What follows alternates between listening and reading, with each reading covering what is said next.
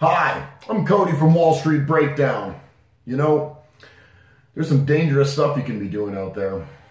You could be juggling flaming chainsaws. How do you get into that?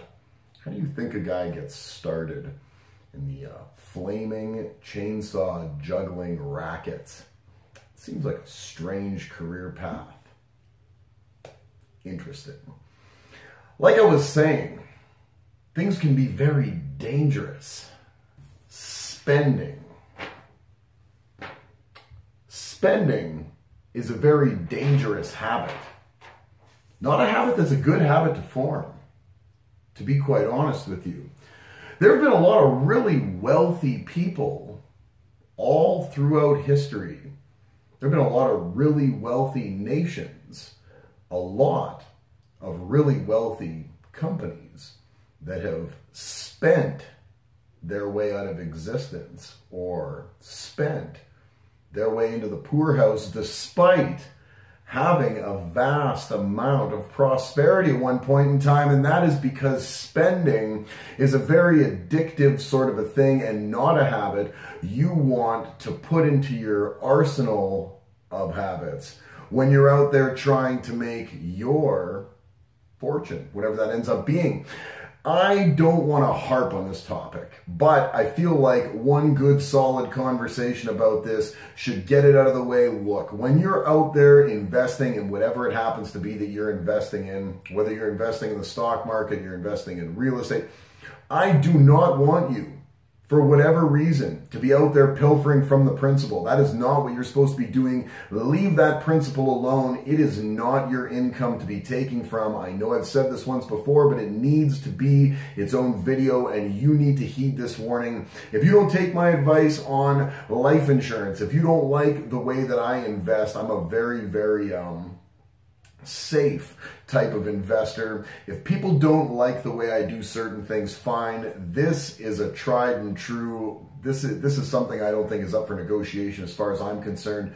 Don't take your principal out. Allow the compound interest and the time that that money is invested to work to your advantage. You're going to be the one that prospers at the end of this, nobody else. It's going to end up being you. It's going to give you more opportunity at a much earlier age in life to start making decisions based on comforts and wants instead of the things that you're working very hard for. I'm not saying that some people might not decide to retire and continue to work, but the options to be able to do that are integral. Messing around with the principal in any of your investments, no matter how well they're going, is not going to get you there. In fact, what you should be doing is be leaving that principal exactly where it is, the way it is. Keep your hands in your pockets, sir. Leave that money where it is.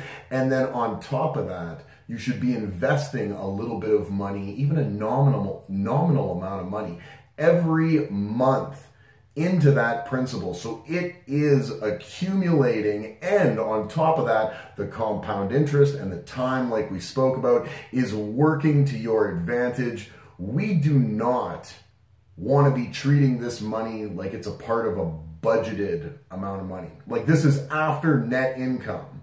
I want you to treat this like it sits in some sort of a dormant gray area that you can't do anything about between gross, the money you make, and then the stuff that comes off. Here the government takes, you know, CPP and EI, and they take their federal taxes, and then I get my net. In there, I want you to account for this money that every month is going to go into whatever investment it is that you're working on.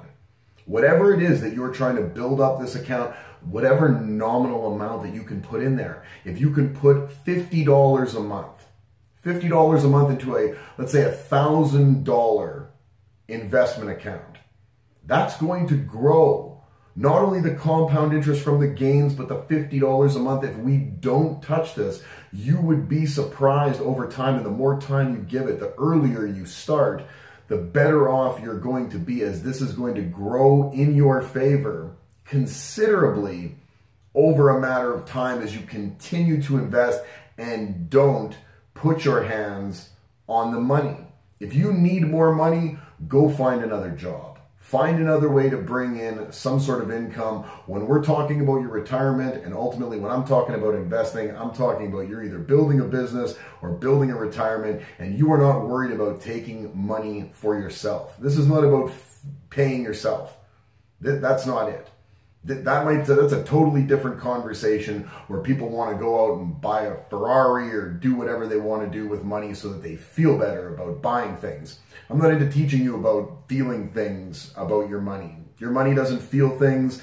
You don't feel things. What you do is you hedge your life, the bets in your life, the best you can, so that at 50 years old, hoping that you started early, at 50 years old, 55 years old, 60 years old, you've reached a prosperity level where you do not have to go to work if you don't want to, because more and more we continue to see people reach what's supposed to be their golden years, the years they've worked through their prime. I'm telling you, buddy, I'm in my prime and I am working like a dog. In my prime, I worked through those years. When I reach my golden years, options better be on the table for me, and options seem to be a fleeting thing for a lot of people who reach those years. We're trying to make sure that you have those options.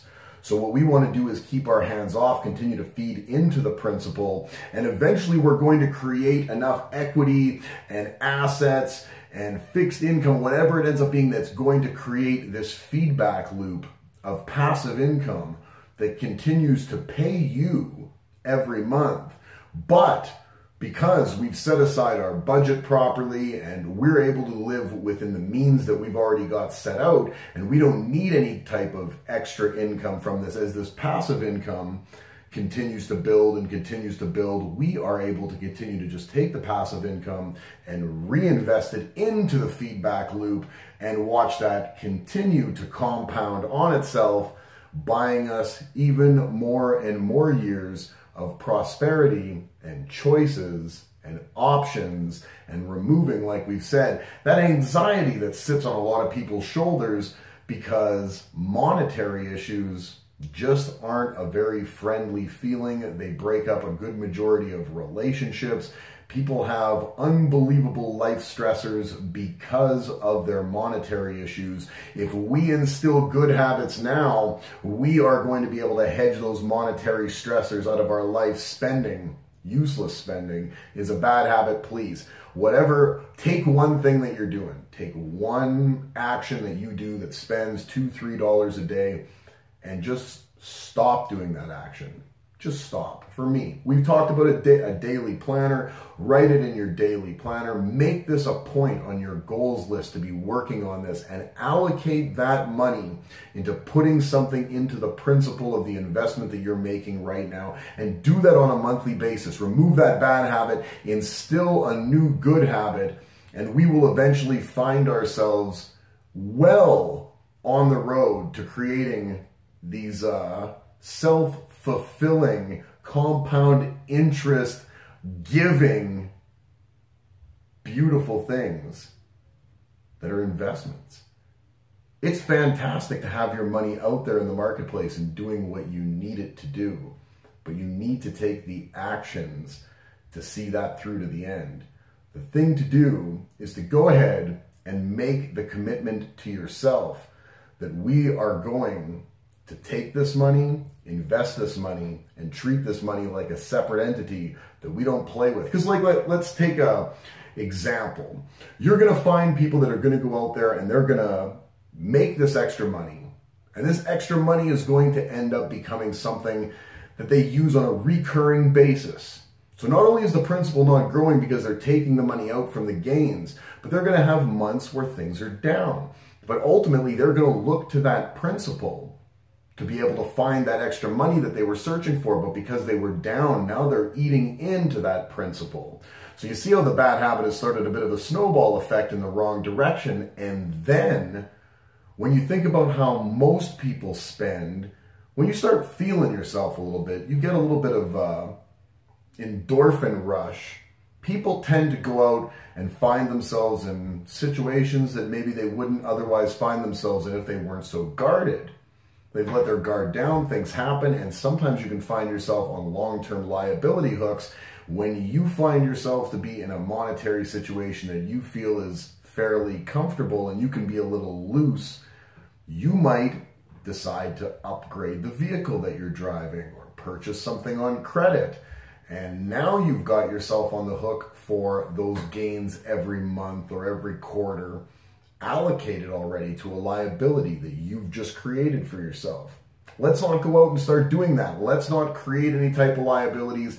Let's leave that money alone, act as if it's not there. The only thing that you should be doing with that money is being actively, mentally involved in how it needs to be invested or how those investments might need to be changing in the future. But otherwise, keep your hands to yourself. I'm Cody from Wall Street Breakdown. If you don't know it already, like, subscribe, notification bell, comments. Now you know.